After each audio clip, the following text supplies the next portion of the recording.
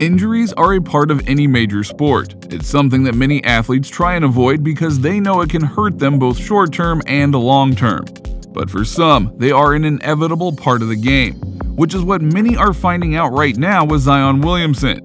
The next big thing in the NBA has honestly been anything but, due to how he's been injured for much of his career, and now the trade rumors are flowing. So allow us to ask, should the Pelicans trade Zion Williamson? Number 5. State of Zion Williamson. Williamson's future with the Pelicans franchise has long been a question mark, and rumors have swirled that he could soon demand a trade out of New Orleans. McCollum's addition gives the Pelicans another star-level player alongside Williamson and Brandon Ingram. I haven't had conversations with him directly, McCollum told TNT during All-Star Weekend. I've spoken with some people close to him, and I look forward to sitting down with him sooner than later. I know about as much as you do right now, but I'm going to get to the bottom of it. I addressed this with Zion in front of the team, Redick said. There is a responsibility that you have to have as an athlete when you play a team sport to be fully invested. To be fully invested in your body, your work, your teammates. And we have not seen that from Zion. As a teammate, there is a pattern of behavior. This is worrisome. And when something is worrisome, you know that others are going to speak on it. And that's what others have been doing during this season. Number 4. JJ Redick weighs in. Former Pelicans teammate JJ Redick expressed his concern after CJ McCollum, whom we just talked about, said over All-Star Weekend that he has yet to hear from Williamson. Also, we just talked about that. So this is a little bit insane to me, Redick, now an analyst for ESPN, said on First Take. There's a general decorum of behavior you should apply as a teammate. This just shows a complete lack of investment in your team, your organization, in the city. I get that he's hurt and away from the team, but you just traded for one of the 50 best players in the league, a guy who is supposed to be paired with you. Reach out and say hello. That apparently happened sometime after that weekend. McCollum told ESPN that he has heard from Williamson since his initial comments. Williamson has missed the entire season with a foot injury that could soon require a second surgery. Redick played with Williamson his first 2 years in the league and said the concerns around the power forward were legitimate. This is a pattern of behavior we are seeing from Zion. I was his teammate. I can describe him as a detached teammate, Redick said. That is an accurate statement. This is basic level of humanity. Send a text to a guy when he gets traded to your team. Granted, Redick doesn't speak for everyone, but he is someone who knows Zion and all that he can do and can't do. So if he's worried, that's stating something. And given Zion's health right now, a lot of people are worried. Number 3. Process of recovery. As noted, Zion is healing an injury to his foot, and there's likely a little chance that he returns this season.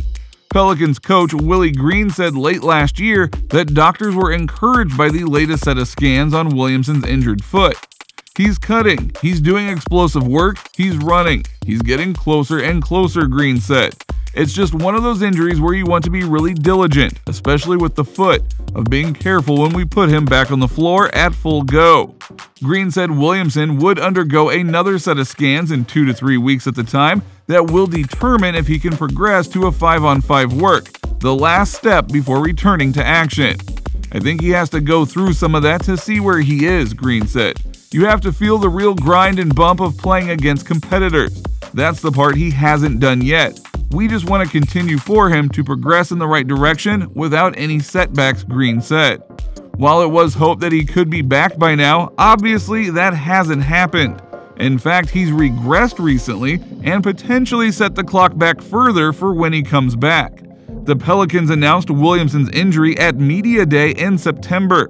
Initially, there was some hope he could be back for the start of the regular season before it was announced that he would miss more time. This is the second of Williamson's 3 seasons in which he has been unavailable for the start of the year.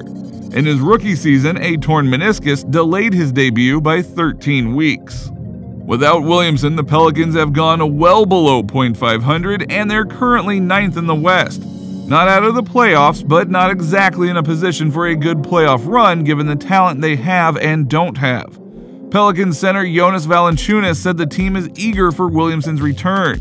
It's going to be a bit different look for our team, Valanciunas said, but he's a huge piece for us. We need him back, then we'll see how everything is going to look. But even if he does come back, some have questioned whether he'll be in good shape for what's to come. Number 2. Weight gain. Adding to the matter, Bleacher Report's Jake Fisher reported that members of the Pelicans had grown concerned with Williamson's weight, with one source telling Fisher he believed the 6'6" Williamson weighed over 300 pounds. Williamson is listed at 284 pounds. Speaking on an ESPN media call at the time, JJ Redick said Williamson needs to get in better shape.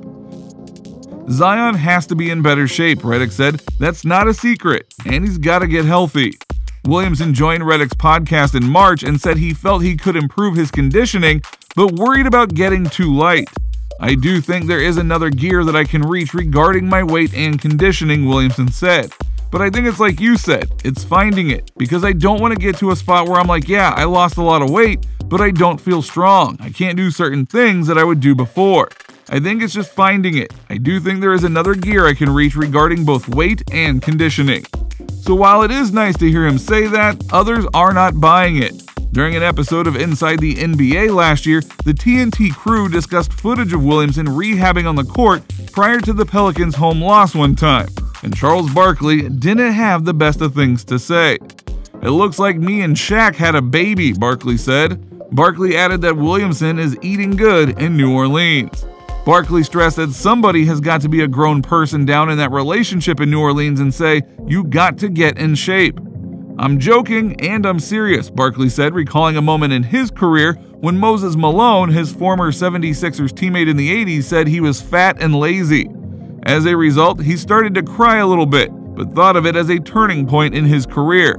He's already had surgery on his legs and now he's got a broken foot, Barkley said about Williamson's past injuries, including a torn right meniscus and a right knee injury he suffered while playing at Duke in February of 2019. It's one thing to come back from an injury, but it's another thing to come back from an injury yet not be in a position to play. The Pelicans need him to play. Number 1. Traded?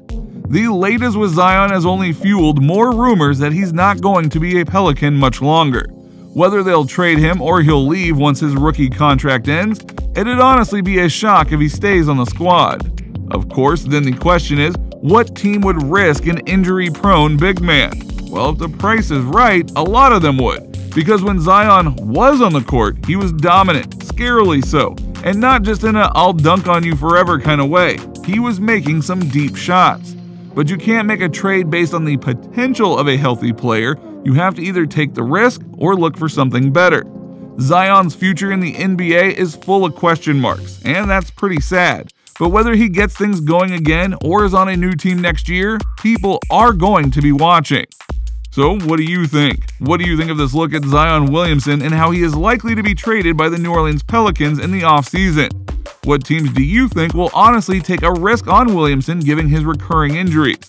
If he does get healthy, what do you think he'll be able to do in the league? Let us know in the comments below, and we will see you next time on the channel.